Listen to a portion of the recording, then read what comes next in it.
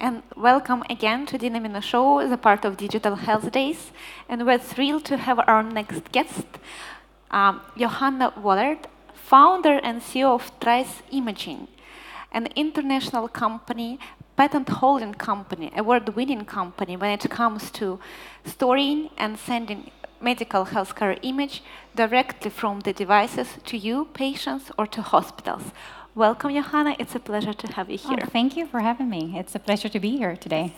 So your company is basically a mobile is a platform that helps transferring images. Yeah, it's a cloud-based solution that stores medical images. Yes, yeah, correct. but you worked also with different kind of images, not only the medical ones before. What brought you into the...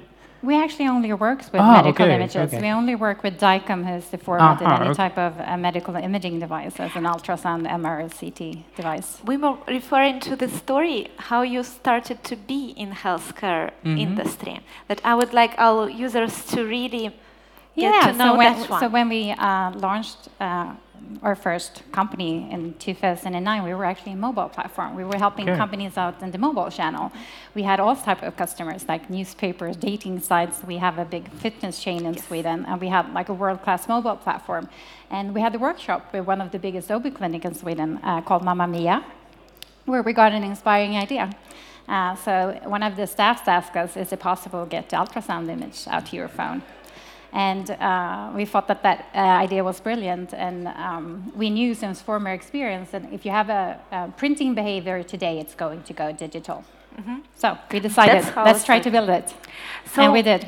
You have experience both outside of healthcare settings and within healthcare settings. What will be the main difference of driving business in those two?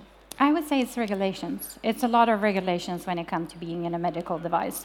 For each country we go into, we have to look in what type of medical classification we are in that country. We have to look into storage rules, patient protection, how you protect the patient data.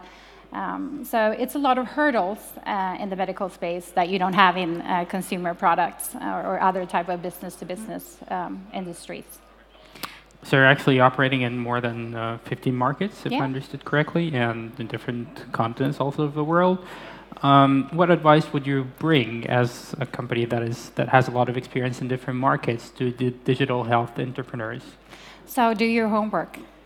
Don't do the same mistakes that we did in the beginning, thinking that it will work in America, it will work in any type of market, thinking it will work in ultrasound, it will work in other type of imaging segments. So I would give the advice, dream big, but think small, and start with maybe a niche product or a niche workflow, and listen and adapt, and listen to the users on how to enter that market, and grow from there. Great. Perfect. Thank you so much. It's a pleasure to have you here. And we know that you had a successful workshop before. So good luck. Enjoy your time home. Thank you for having me. Thanks. You can. Han var så smart.